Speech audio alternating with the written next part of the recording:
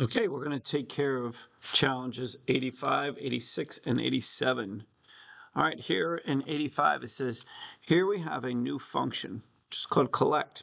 This function moves a match to the pile using the rat, of course. Okay, so as you can see, our function is called E. It says turn to E, step the distance to E, grab the match. Okay.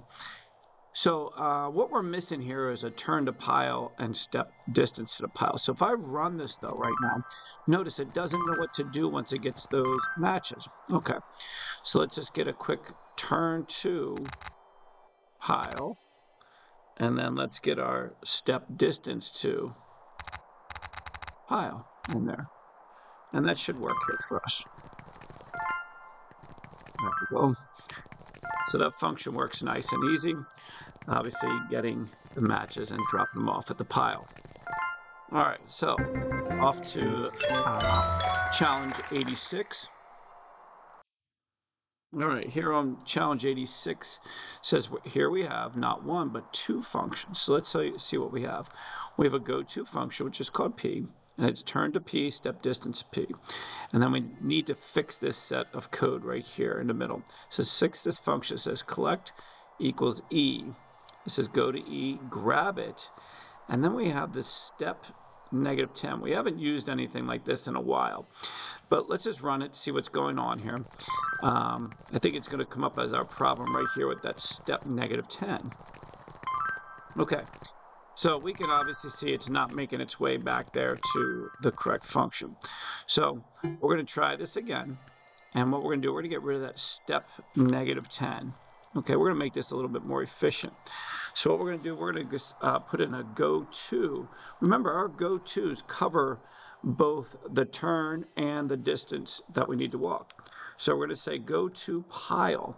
So again, that should cover the turning portion and then the stepping the distance to that pile. Let's see if this will work. And there we go.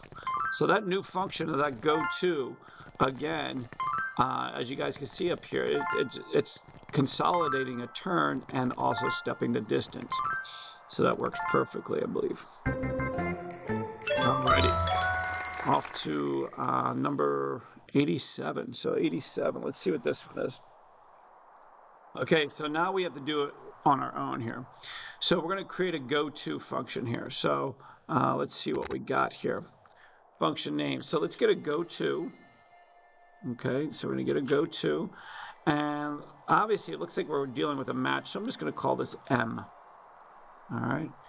And what are we going to do here? So we're going to need to get a, what do we want when we're grabbing that match? So we're going to have a turn to M, and then we're going to need to step the distance to M. So that's what we wanted to use every time we have that M function going. So let's see if this works. There you go. Looks pretty good. And that obviously gives us our 3 stars there. So hopefully this makes sense for challenges 85, 86, and 87.